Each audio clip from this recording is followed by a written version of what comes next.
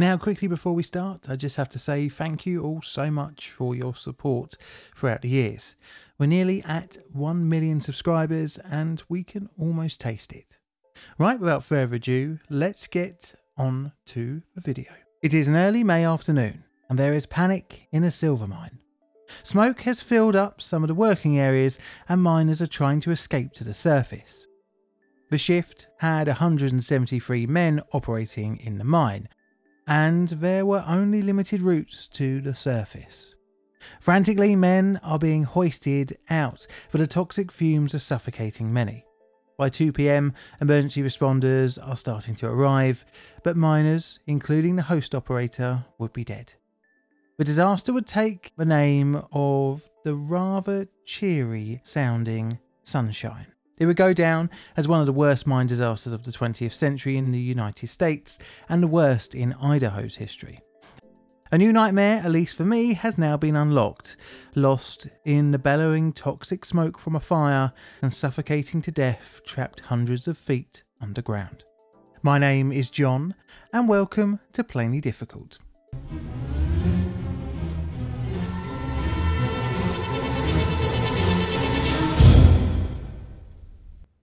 Background. Our story begins with this stuff, silver. I don't need to tell you the obvious, but I will, that it's valuable. And just to illustrate this, I spent £15 on this silver ingot like a mug.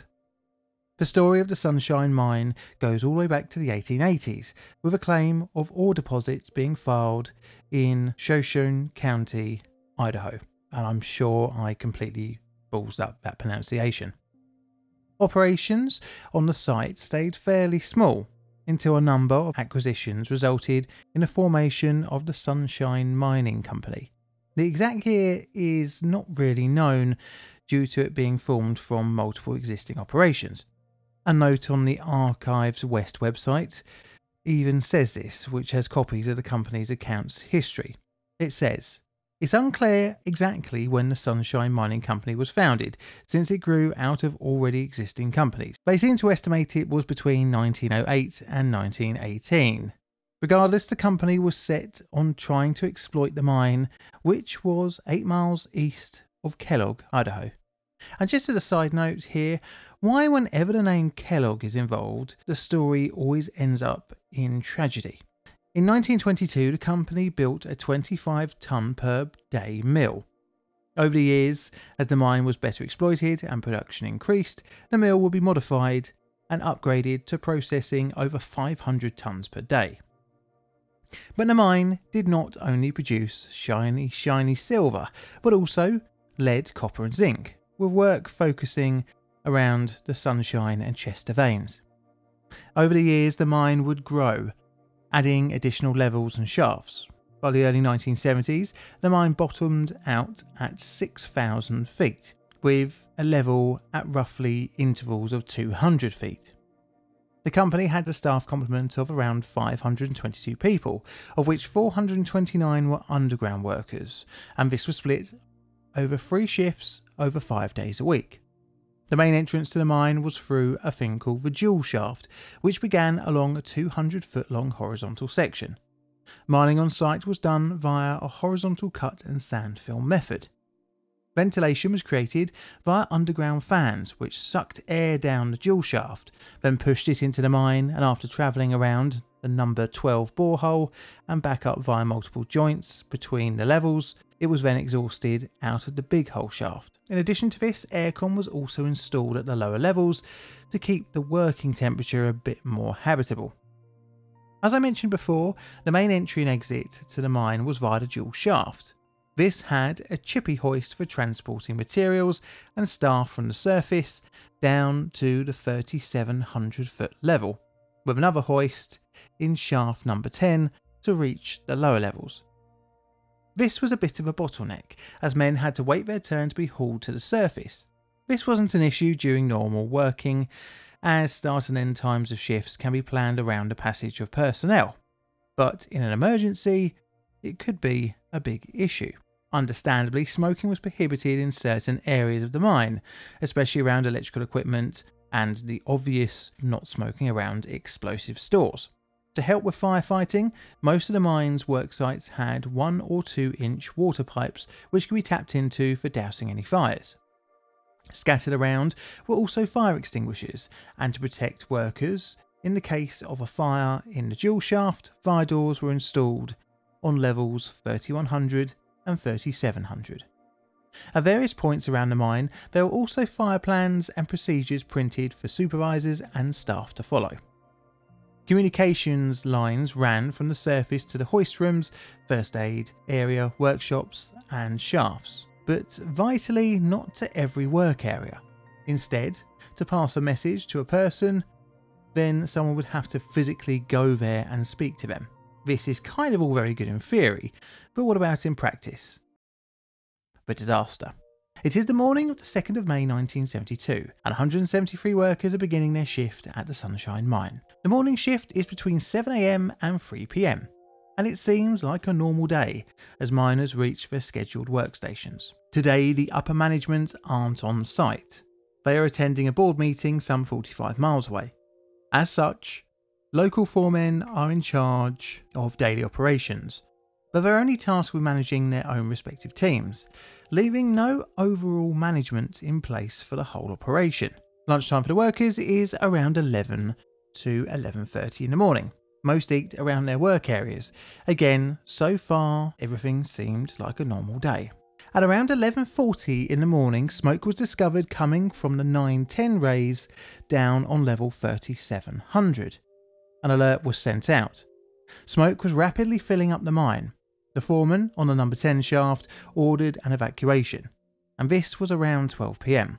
Rapidly, men started being hauled from the lower levels up to the 3100 level, but that didn't mean that they were safe. In order to reach the surface, they had to make their way down the long 3100 level to reach the bottleneck of the dual shaft.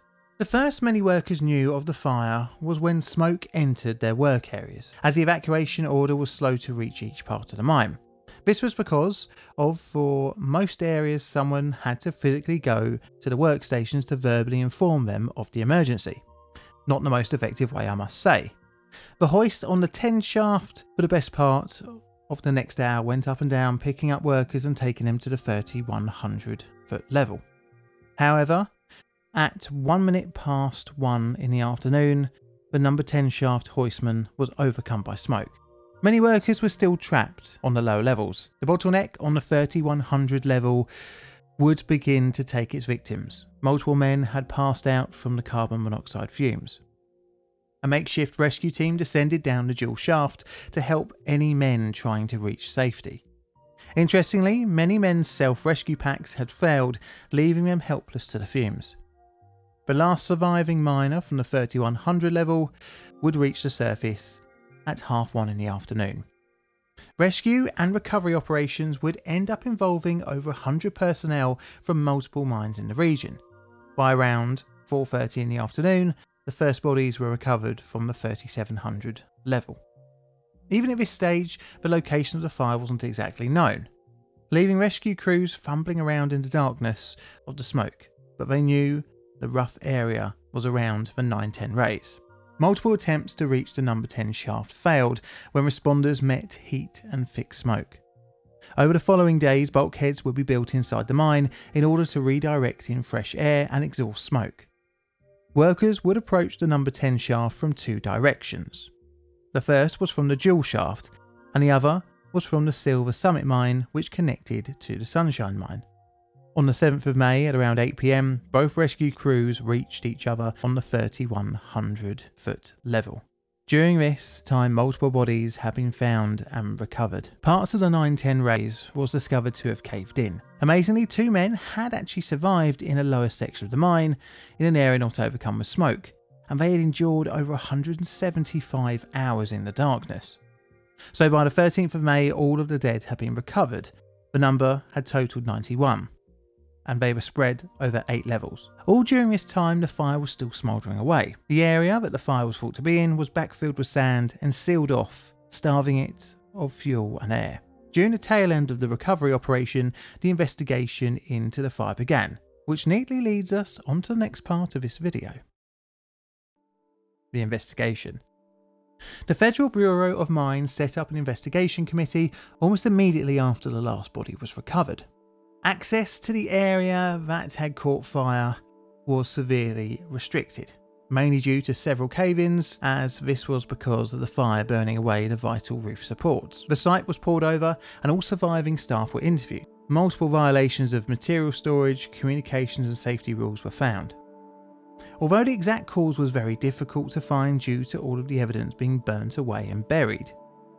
It was discovered around the time of the disaster that ventilation leaks had been filled in. A side effect of this was that some waste areas where timber, used oil and paper were being stored were no longer being cooled and ventilated by the leaking air. Potentially, this allowed the waste to become very hot due to oxidization of some of the material, which after enough time and heat could lead to spontaneous combustion. The location of the fire near the air intake side of the mine allowed the deadly smoke to circulate the mine as quickly as it did. The Federal Bureau of Mines released their report in July of 1972 and listed 9 main contributing factors to the severe loss of life. The emergency escapeway system from the mine was not adequate for a rapid evacuation. Top mine officials were not at the mine on the day of the fire, and no person had been designated as being in charge of the entire operation. Individual supervisors were reluctant to order immediate evacuation or make a major decision, such as stopping the 3400 level fans. Company personnel delayed ordering evacuation of the mine for about 20 minutes while they searched for the fire.